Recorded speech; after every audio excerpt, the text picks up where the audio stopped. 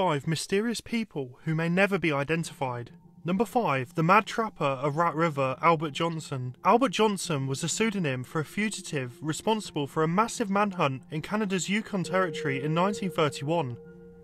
Authorities were alerted to the man after neighbouring trappers complained that Johnson was tampering with their traps. When 2 constables showed up at his cabin built on the banks of the Rat River to question him, he barricaded his doors. They later returned with a warrant to force their way in, but Johnson shot at them until they retreated to gather reinforcements. After several days, a posse of men and dogs approached again, and dynamite was used to collapse Johnson's cabin. Rising from the ruins, Johnson opened fire, and after a 15-hour standoff in sub-zero temperatures, the posse retreated again. The Royal Canadian Mounted Police was summoned and chased Johnson for 150 miles in blizzard conditions. He was able to elude the RCMP for days by hiding his footprints in caribou tracks, until a search plane joined the manhunt. After climbing over a 7,000-foot mountain peak, he was finally spotted from the air and cornered in a shootout. In his possession was $2,000 in American currency and gold, but his real identity and reason for fleeing remains a mystery to this day. When forensic tests were conducted in 2007, it revealed the unidentified man had an asymmetrical tailbone and 1 foot longer than the other. All suspected and rumoured true identities, however, were ruled out when DNA samples failed to return any matches.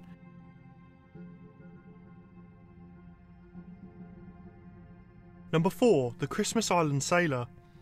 In February 1942, a lifeless sailor was found floating on a raft in the Indian Ocean, just off the coast of Christmas Island. He has since been a subject of great mystery, and several extensive investigations have tried and failed to identify the man. It is thought the lifeboat came from the Australian Navy ship HMAS Sydney, which was sunk in 1941 by a German merchant raider. Rumours suggest the raider may have been sailing under a false flag and eliminated all survivors to cover up an illegal attack. The raft, a curly float, was commonly used on warships during World War II and was branded "Made in Australia." Yet the uniform the man wore was not from the Australian Navy, and it is not known how he could have escaped the German raider. In 1998, Australia exhumed the man, and an autopsy found that shrapnel struck the skull and lodged in the left forehead of his body. The fragments appear to be from a German shell, but DNA tests on relatives of the crew failed to link him to the ship. Number 3. Perseus. Perseus is the codename for an unidentified Soviet spy accused of successfully breaching United States national security at the Los Alamos National Laboratory and the White Sands Missile Range during the Manhattan Project in the 1940s. The first reference to Perseus came from the KGB archives that were temporarily open to researchers after the fall of the USSR. According to notes from Russian intelligence, Colonel Vladimir Chikov, or Perseus, was instrumental in the Soviet atomic program, supplying secrets which helped the Soviets develop their own bomb less than 5 years after the United States in 1949. The Venona project was a counterintelligence program that decrypted Soviet messages and covered references to Perse, which could be short for Perseus, indicating the spy was a crucial Soviet source on the Manhattan Project. Despite these findings, a conscientious debate continues over Perseus's identity and whether she or he actually existed. Number 2. Roland Doe. Roland Doe is an unidentified 14-year-old boy who was allegedly possessed by demons and underwent exorcisms in the 1940s. The ritual sought after his family reported unexplained floating objects and an evil voice coming from the boy, believing they were truly dealing with the power of the devil. The boy was moved to the Alexian Brothers Hospital in St. Louis, an institution known for its discretion and a place where the local Jesuit order could keep the proceedings secret. Frightening details of the proceedings leaked to the public, but a full account is thought to be sealed by the Catholic Church.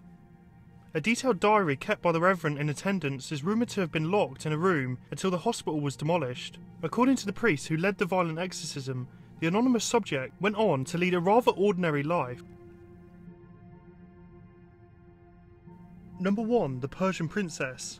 In October 2000, Pakistani authorities were alerted to the existence of a video filmed by Ali Akbar that depicted an alleged ancient mummy he was selling for 600 million rupee, or about $11 million.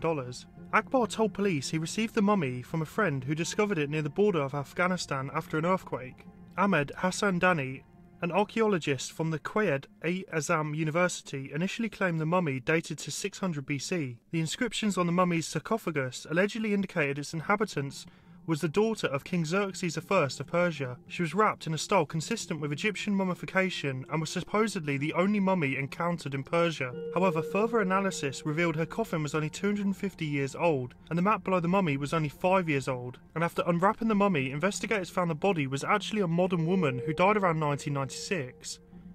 There were signs of blunt force trauma, and the mummification was likely an elaborate hoax intended to mask a crime. After years of failure to identify the mystery woman, she was eventually buried with proper rites in 2008.